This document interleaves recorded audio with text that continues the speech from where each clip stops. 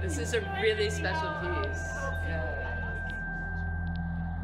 No, we finished actually 3 days ago. So true. Yeah, different, but it's like makes.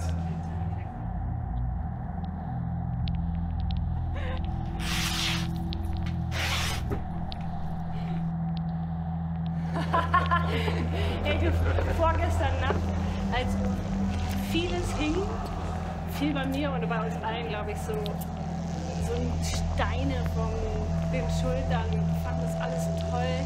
Wir haben uns so einen reingestellt und da habe ich tatsächlich mit Kappe ab, offenem Haar, barfuß hier Ballett getanzt.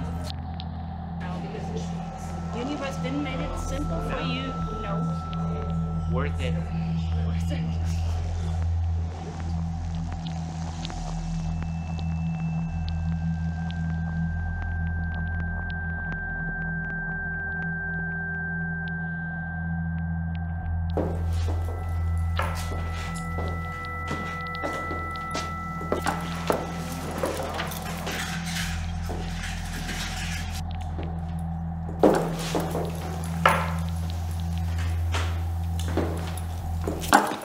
Hi, my name is Esther Perbandt, and today I would love to invite you to a personal journey of mine, how I took a step onto a very unknown territory.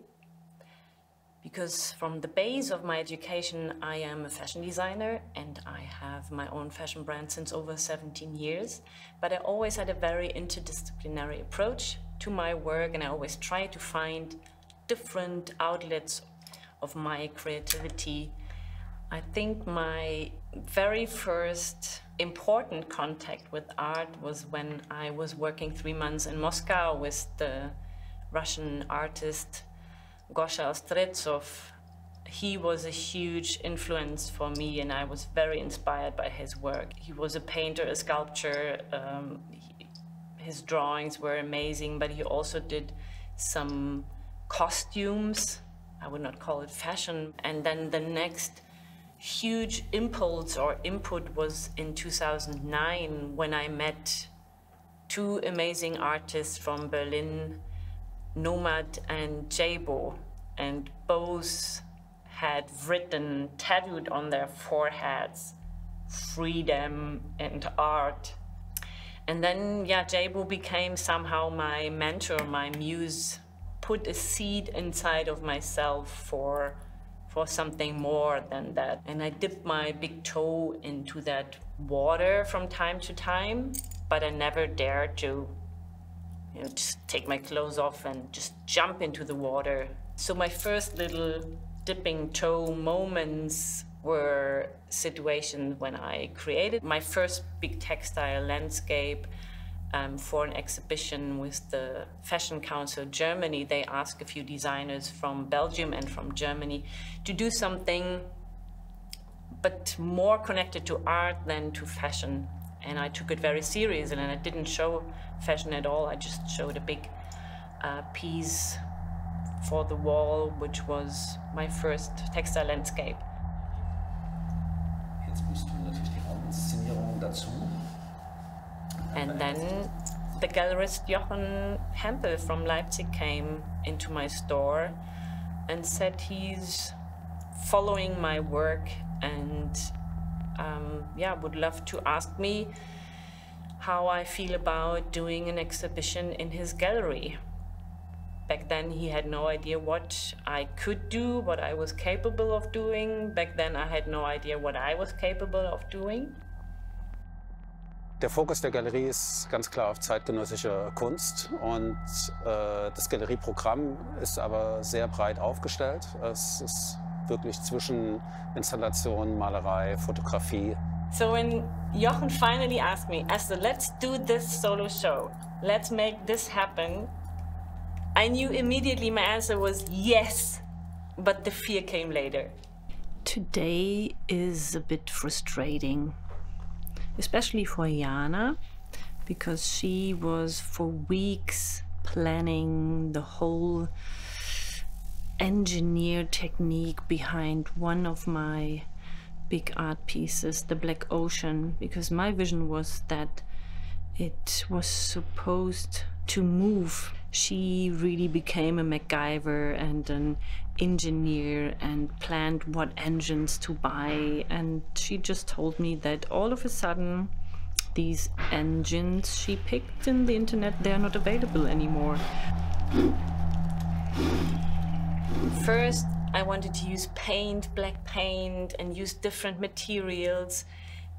But the more I thought about it, I realized, no, I need to work with the material, with the medium I know very well, which is textile. So really creating textile landscapes, going into three-dimensional sculptures with textiles. I had books of Japanese three-dimensional pattern making, which I never used before. And one evening I was sitting on my sofa at home and I was flipping through these books, and then just one idea after another came out of me. It's the same inspiration and it's the same approach like I create a new collection. It's very protective. And maybe this is an overall inspiration for me, no matter what I touch.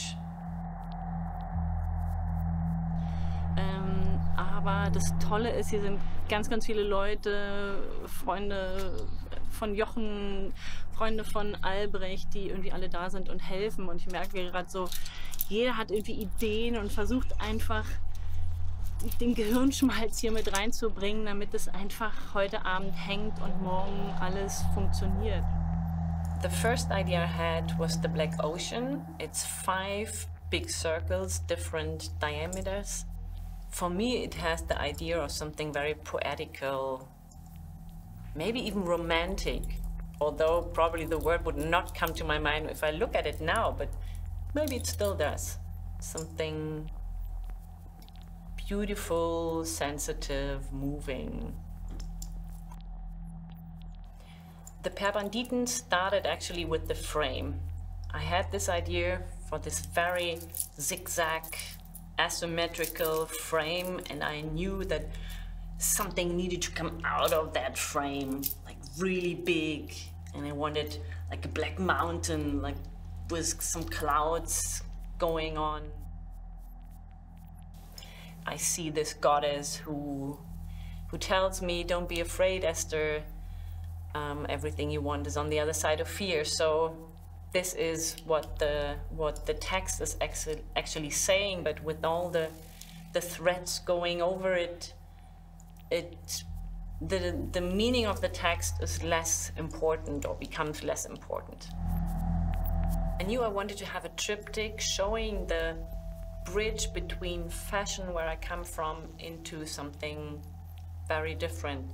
So the first part of the triptych is showing pattern pieces, two-dimensional pattern pieces, positioned in a way next to each other, a bit like a zero waste concept. From that first part of the triptych, I started rather to work like an architect and made this two-dimensional work into a three-dimensional work. And these fields, these flat fields, became a city, became buildings, houses, and I decided where I want to have streets. And then the third triptych part is the same three-dimensional thing, but then just collapsing, like the apocalypse, when, yeah, actually the nature gets back the city.